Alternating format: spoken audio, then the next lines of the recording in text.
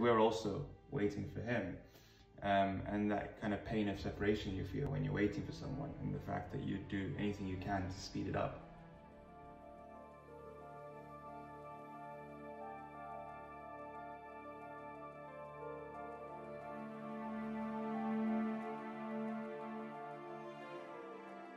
So the challenge this month is to get to know the Imam better. And the way we thought we would do it would be to look at his names, the names we use so often, and see what lessons we could draw from those in our own lives. So the first one obviously is Al Mahdi, the rightly guided one. Yeah, and you know what, this title is such a beautiful title. It's so relevant in today's day and age.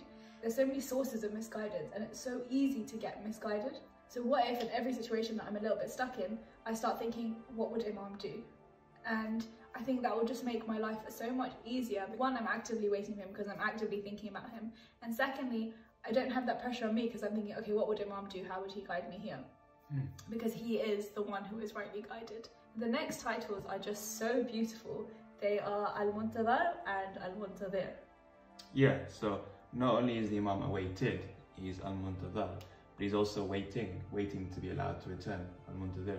And that's obviously something we can identify with because we're also waiting for him. And that kind of pain of separation you feel when you're waiting for someone, and the fact that you do anything you can to speed it up. I guess is what we're trying to do here. This is the whole point of the Active Intidhaar movement and these challenges, is to better actively await the Imam and therefore bring forward his reappearance and shorten his way to him, inshallah. Inshallah. The other name we were looking at was Al-Qa'im, the one who rises. And actually in Bahar al-Anwar, one of the reasons that he's known as Al-Qa'im is because he will arise for the truth.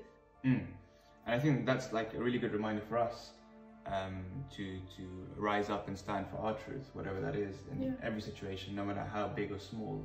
On a day-to-day basis, there are times when we have to stand up for the truth or kind of just go with the flow. And I think this name specifically is a really good reminder that just as the Imam will stand against injustice, we have to too. So what I think we should do is keep a board by the front door and write one name of the Imam every single week.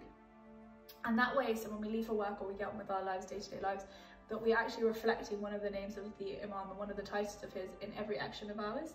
And it's a constant reminder, inshallah, every single day.